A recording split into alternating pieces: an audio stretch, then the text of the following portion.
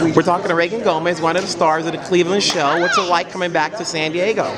It's awesome. This is my third year here, and it's always like a crazier experience every year. You know, there's so many people, it's so much going on. You have the cast of Twilight, you have True Blood here, and we're here too, so it's awesome. You know, so this is different for you because now you're our mom, you know, so you have something that your kids can actually see you in.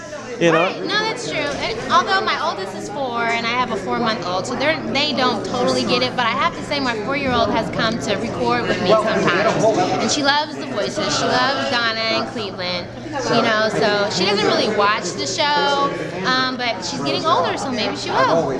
What's going to be different for your character this year? It's just more of the same, more craziness. I'm going through all kind of drama with my boyfriend, Federline, who's played by Jamie Kennedy. I have an episode where I'm trying to figure out if I'm going to college or not.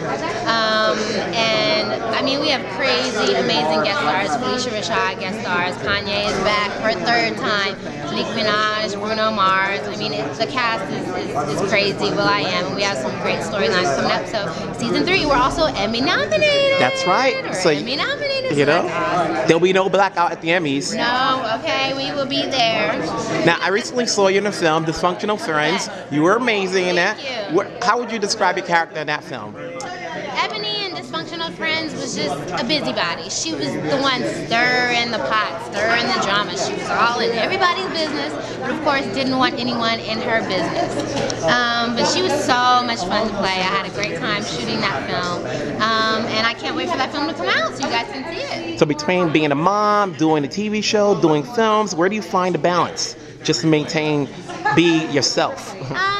It's actually not that hard. You know, I love what I do. I love working, but being a mother always comes first. So you have to make a conscious effort to make the balance. But for me, it's not that difficult. And at the end of the day, why should anyone watch the Cleveland show? Because it's funny as bleep. It's funny, you know, and we have all these great people working on the show. So please support. Thank you. Okay.